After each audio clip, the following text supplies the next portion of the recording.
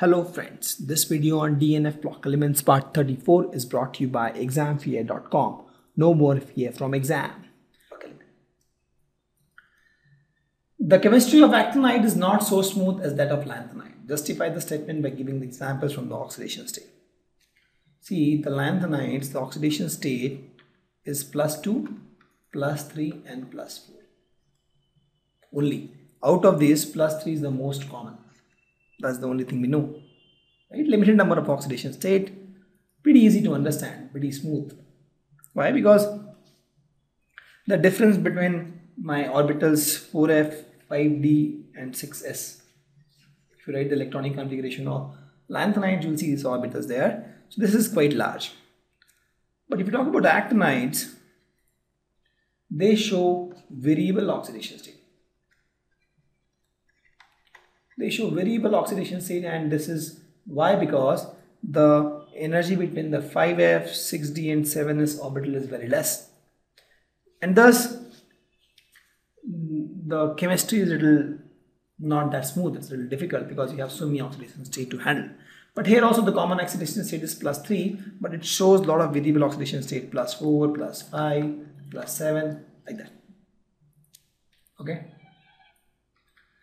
What is the last element in the series of actinide? We know the last element is Lorenzium, right? Lr, atomic number 103. This is the last element in the actinides. Okay, write the electronic configuration will be 5f14, 6d1, 7s2. This is the electronic configuration of Lorenzium. What about the possible oxidation state? So if it lose 3 electrons, it will attain the stable configuration. So +3 is the most common oxidation state for Lorenzium. Okay. The next is using Hohn's rule, derive the electronic configuration of Ce3+. Ce3+. First, let's derive for Ce. Atomic number is 58. So for that, let's derive that. Let's start the game. 1s2, 2s2, 2p6, or we can actually see the nearest noble gas and we can reduce our effort. But let's do this. We don't know the nearest noble gas, let's suppose, and we can take this help of this chart, right? 2p6, then 3s, 3s2, then 3p, 3p6, and then 4s, 4s2, and then 3d, 3d10, and then 4p, 4p6, and then 5s, 5s2, right? And then 4d, 4d10, 4d10, then 5p, 5p6, and then 6s, 6s2, 6s2 is done, and then I have 4f, and then we have 5d. So typically d orbital is split first, and this is 4f1, 5d2. That is the cerium. Okay. Now if you talk about cerium +3, you take out 3 electrons, you take out 3 electrons from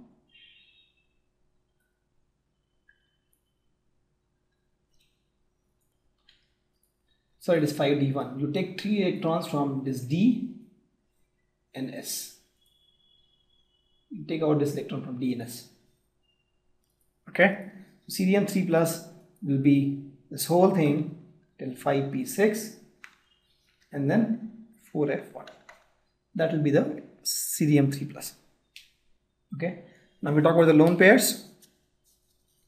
The number of lone pairs in cerium, or you talk about,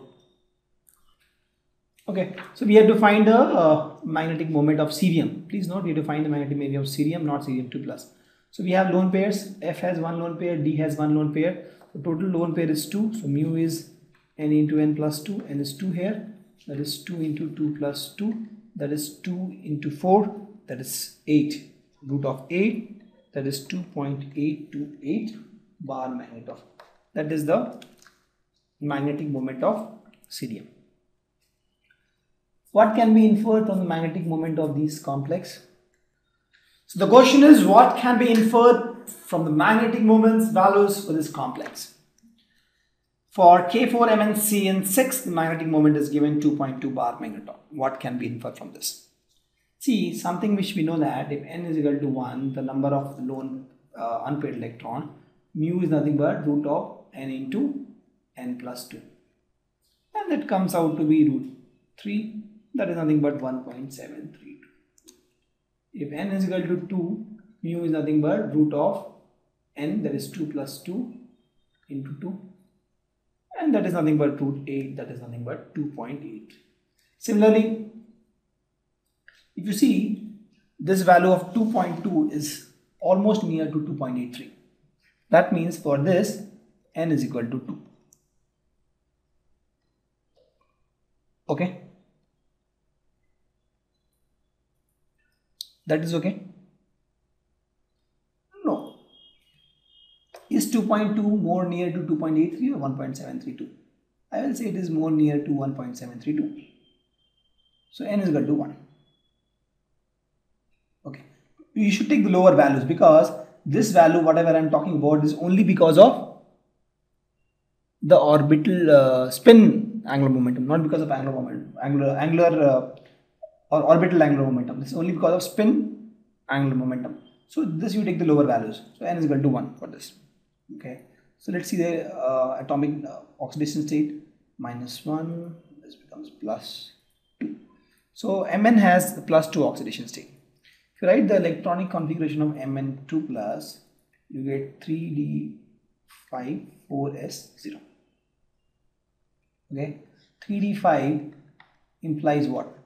3d5 implies 1, 2, 3, 4, 5 unpaired electron, but experimental value says 1 unpaired electron. What does it specify? It means that your Cn minus is actually a strong ligand.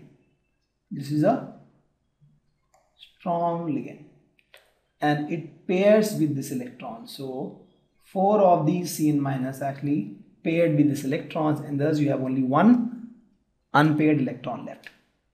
Okay, so if you want to know whether the ligand that is attached to this particular transition metal is strong or weak, that you can actually find from this value. If the actual magnetic moment is given, right, experimental magnetic moment, and that gives you a hint that the number of unpaired electron is only 1, but you actually see theoretically it should be 5, then there is some issue, right? 4 of the unpaired electrons are paired, and that means the ligands are strong enough to pair with the manganese unpaired electron. Okay, let's see this first to understand this. FeH2O6 plus. So in this case, if you see the oxidation state, this is H2O is 0 actually, so iron has +2 oxidation state. Okay, so iron has +2 oxidation state, so the electronic configuration of iron +2 will be argon 3d6.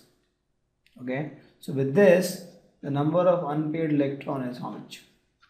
1, 2, 3, 4, 5, 6. The number of unpaired electron is 4. That is theoretical value. Let's see the experimental value. Experimental value is 5.3 Bohr magneton. So we don't have the values, so let's put the values for 3. Bohr magnetic moment will come out to be 3 plus 2 into 3, that is 5 into 3, root 15, and that is 3.87. For n is equal to 4, magnetic moment will come out to be 4 plus 2 into 4, that is 8 into 4, that is 6 into 4, that is 224, that is 4.89. For n is equal to 5, magnetic moment come out to be 5 plus 2 into 5 root, and you solve this, you get 5.92. This value is 5.3, that means I'm talking about n is equal to 5. So experimental value of n is, sorry, I have to take the lower value, right? So lower value lower than 5.3 is 4.89, n is equal to 4. So experimental also, I see the number of unpaired electrons is 4, and theoretically also the number of unpaired electrons is 4. That means the ligand that is attached to iron, in this case water, is a weak ligand. and it does not pair with this electrons. Okay, if it is a strong legend, it will pair with this electrons, and the number of unpaired electrons value experimentally will come out to be less. Let's take one more example of this. K2MnCl4. So in this case, the oxidation state of Mn is +2. So +2, we know, we have just seen the +2, N theoretical, N theory comes out to be 5 actually, right? We have seen this, Mn2, right? 5. And let's see the experimental. So experimental value of N is 5.9, 5.9 and 5.92 almost same, right? It's almost 5.9, actually 5.9, I'll say, I'll make it 5.9. 5.9 exactly same. So experimental also it's 5. That means here Cl is minus is also a weak legend and does not pair with electron. Here we have seen that only Cn minus is a strong legend and pairs with electron. Thus the number of unpaired electron value came down in the experimental value. Okay. Thank you. Visit examfear.com to watch more videos, attempt free online tests, get free study materials, find tutors and mentors, and much more. Thanks once again.